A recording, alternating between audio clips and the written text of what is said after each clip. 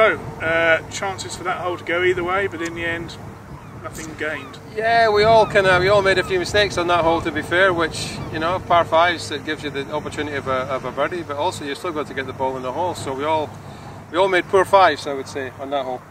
Okay, so now we've just moved across to the 12th here, which is another probably one of the best risk-reward holes here at Archerfield, especially if they move the tee forward as we're going to do now. Yeah, we're standing on the yellow box here at 12, and I think there's another hole where there's an opportunity for the tournament director, Mike Stewart, to move it 75, 80 yards forward to make it reachable, but there's a lot of trouble running about the green here. There's waste bunkers left and right, and it kind of eats in the front of the green. So if it's downwind, you can get there, but it's not a guaranteed three. So in terms of your strategy for this hole, might that depend how the match is going at this stage?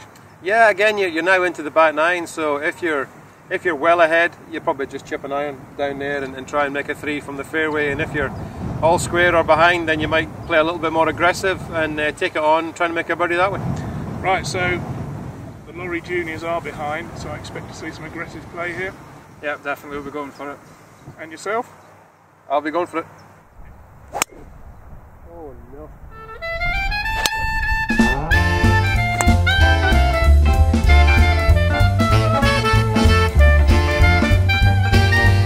So what's happened here, Paul?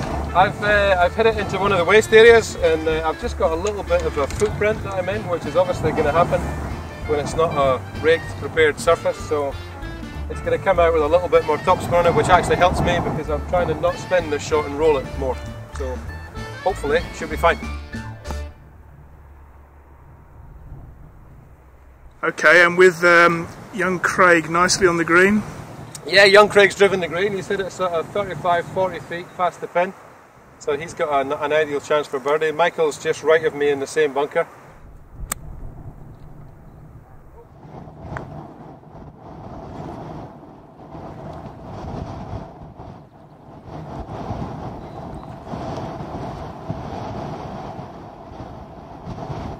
You're still behind the 8-ball a little bit, but you're back in the hole? Yeah, well obviously the pin's in a very, very tough spot there, kind of on the side of a hill, and with the wind being left to right, Craig's only misread that by a little bit, and the wind's caught it and it's gone a little bit down the hill. So now if I can somehow knock this in, I think I'm in the driving seat.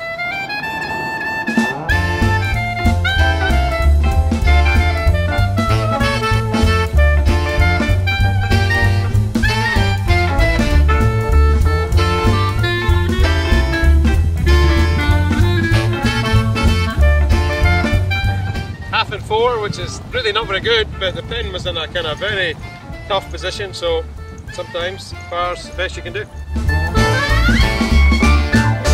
So, again, nothing happened really on the last hole? No birdies there. Craig was obviously in a perfect position off the tee, but the pin was, let's say, in a difficult position on the side of a slope, so misjudged his first one and then didn't hold the birdie putt. So we've now switched across to the 18th, which is obviously going to be the final hole. The matches in the Paul Lawrie Matchplay, for some matches anyway. Yeah. And this is an interesting hole, isn't it? Because this is one of those holes that has two options off the tee. Yeah, it's a little bit of a split fairway. You can go down kind of both sides. Obviously a little bit of trouble in the middle. So interesting to see how guys play. So obviously at 563 it needs to be downwind or no wind to reach. Today straight into the wind, so we'll not be getting near it in two. So you're one up, yeah. One to play.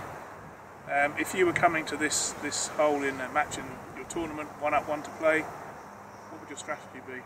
Well, I think you'd still be hitting driver off the tee. I think at 563 straight into the wind, if you mess about too much with your tee shot and then don't hit a good tee shot, then you're kind of hitting a long shot for your third. So I still think you've got to be aggressive and stand up and hit driver down there. Trying to go right, nearly ended up left, and I'm in the middle, in the bunker.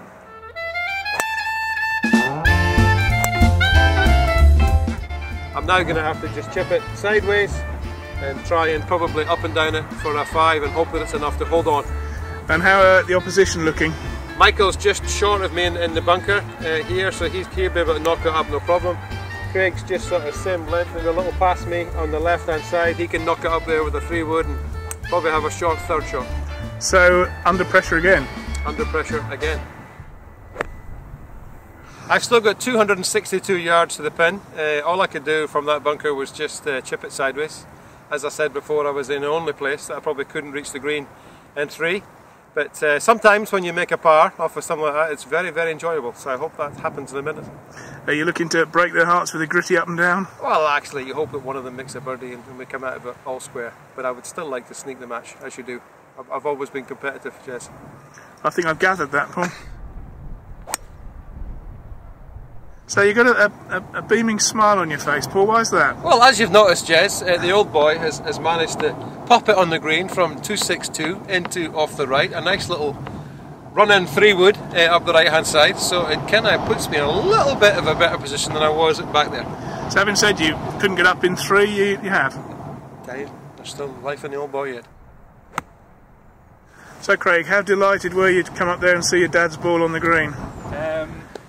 Oh, just delighted. Yeah, it was a good shot to be fair, but after all that, I think there's some talk that it's not his ball. That's more like it, that's better. That's what he deserved, it wasn't a very good shot at all.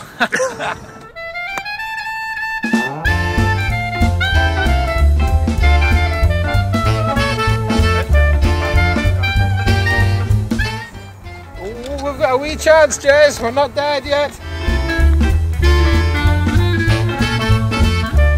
Lovely line.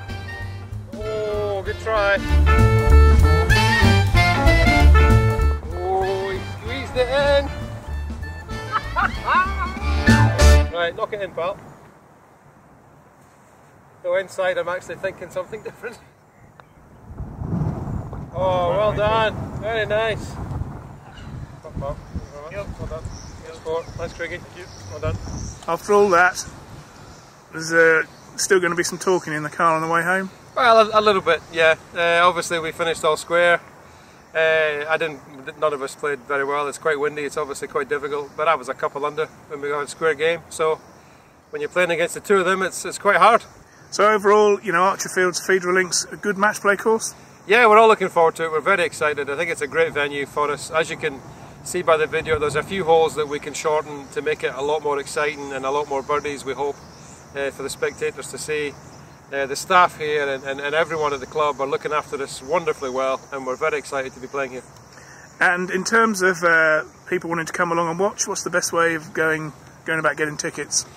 You can go Paul Lawrie Matchplay website, you can go European Tour website. It's only £15 per day to come in and see 64 of Europe's best golfers. You can also, under 18s are free the whole week to come and watch, so it's as inexpensive as we can make it, to be honest, and we'd like to see as many people as possible. And Michael, just final thought from you, seeing that little 5-6 footer go in there, quite gratifying? Yeah, it's always good to get that final half on the last hole. To keep your dad a bit quieter on the way home, which can't be a bad thing. Good luck with that. Yeah.